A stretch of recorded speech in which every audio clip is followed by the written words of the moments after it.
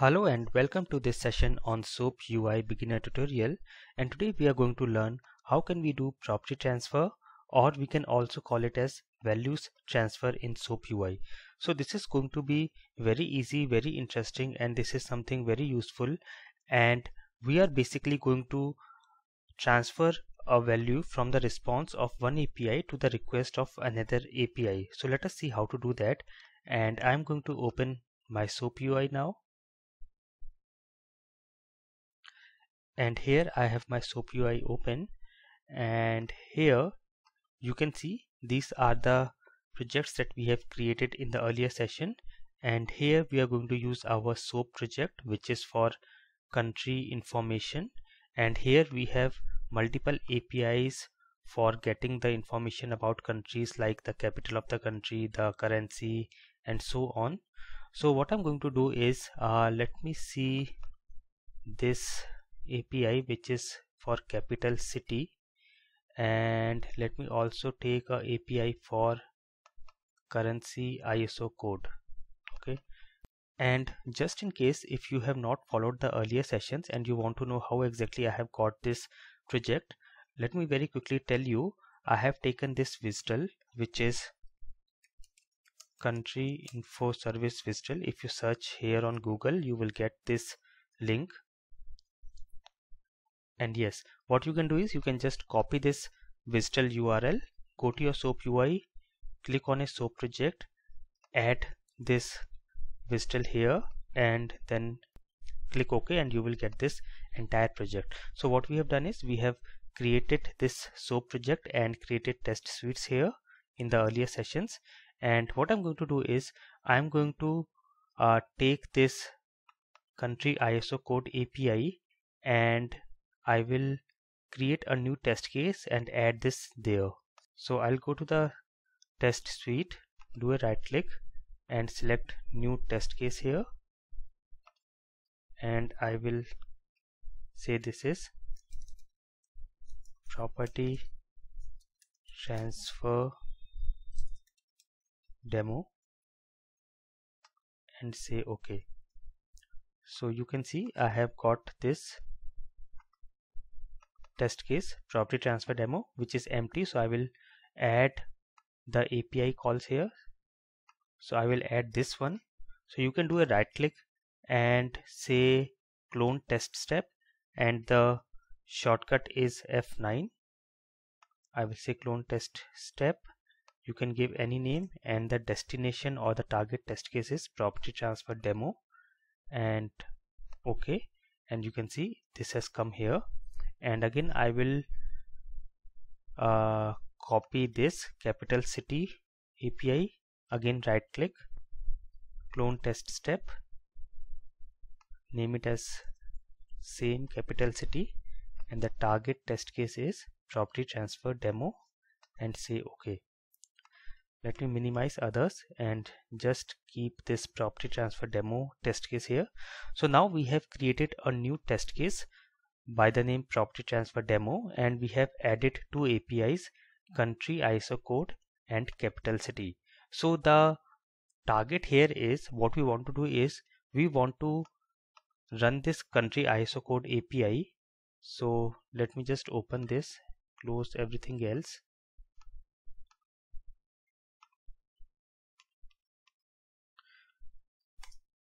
So we want to run this country ISO code API, and we want to take the country code which is coming in the response. So we want to fetch this country code and then provide this country code in the request of this particular API here.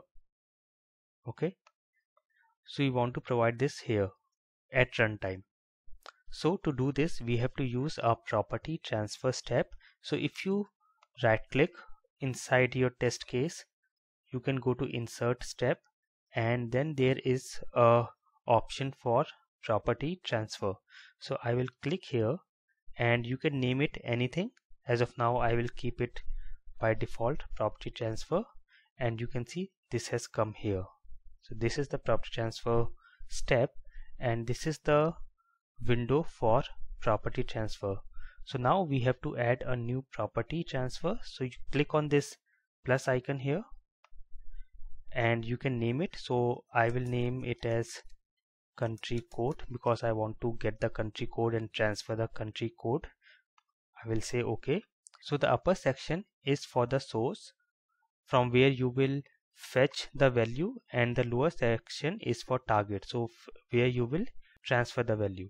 So here we have to get the country code from this country ISO code, which is already selected. So this is already selected here, and now you have to select the property, like from which particular property you want to fetch the value. So of course you want to get it from the response, so I will select response here, and then you can select whether you want to extract through XPath, XQuery, JSON path. I will select XPath, and the target is capital city. You can see this is the target API, so I will select capital city here, and the property where I have to transfer is request because I have to transfer it to the request here.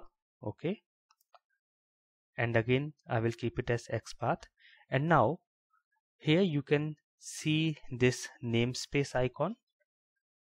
Just click here, namespace, and it will generate some text here.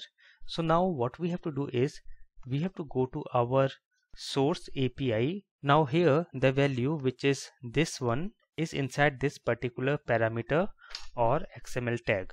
So I will just copy it from here and give it in the property transfer like this.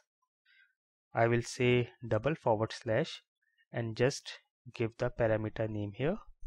Similarly, for the target, again I will go to the capital city, and here in the request I will just copy this, and in the property transfer I will say // and I will give this. Now to test, you can also run this by this run button, and let me run this, and in the logs we have got some exception. Okay, so it is saying here there is some problem in this web as country ISO code. So what you can do is, this is actually an XPath, so you can use regex as well here. So I will say star, so I will say I do not care whatever comes here, just I want to fetch this country ISO code. Let me run it again and check. There is still some error.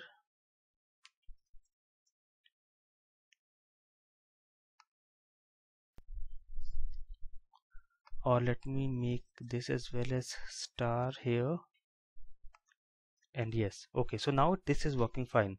So what I have done, I have just these namespaces I have given star, a regular expression, and now this is working fine. So we are getting the country code IN here. So now this should work fine.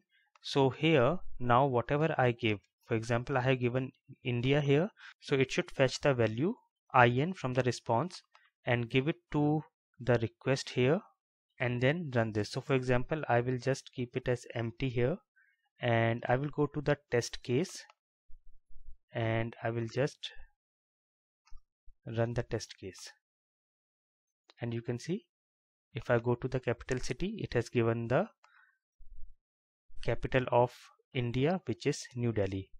And similarly if I change it here, let's say I say this is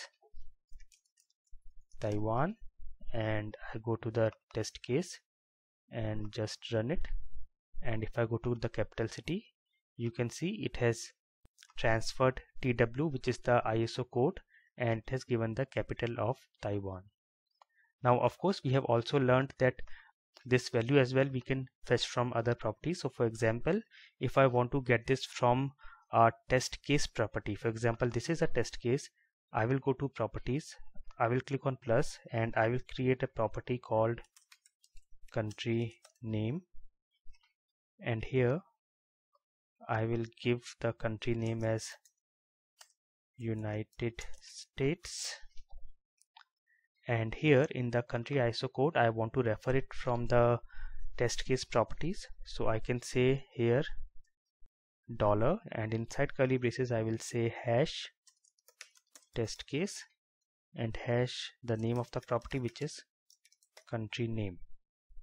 Okay, And now I will go to the test case and just run this, and let me go to capital city, and you can see it has taken the country name from the properties of the test case, which is this one, United States, and it has given the result as the code of United States, which is US, and then using the property transfer, it has transferred it to the capital city here, and we have got the capital of US, which is Washington. So this is how easy it can be, and this is how you can use property transfer in SoapUI. This is going to be very useful. This is something you will use very frequently in your SoapUI projects. I hope this session was very useful for you. I will meet you in the next episode of SoapUI. Thanks for watching.